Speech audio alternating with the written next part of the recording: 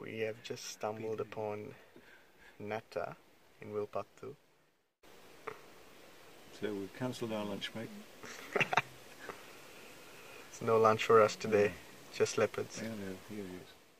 So this is a young independent male.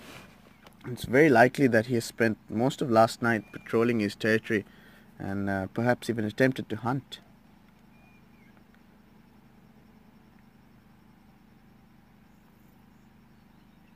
Now if you look closely at his belly, you may notice that it doesn't look too full. So this means that he might not have had something substantial to eat for a couple of days.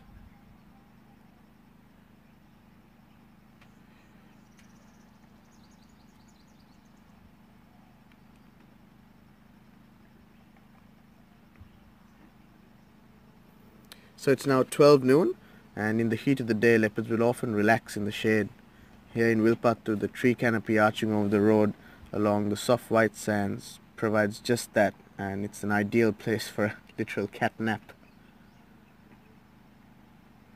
Now as the day goes on and starts cooling down, he will probably become mobile, and at the first signs of this would be a very large yawn. This 3-2 male was born in the Kumban-Sanchipuvil area of Wilpattu in 2012, and he was part of a litter that consisted of 2 males. This current individual is one of the most relaxed leopards to view here in Sri Lanka.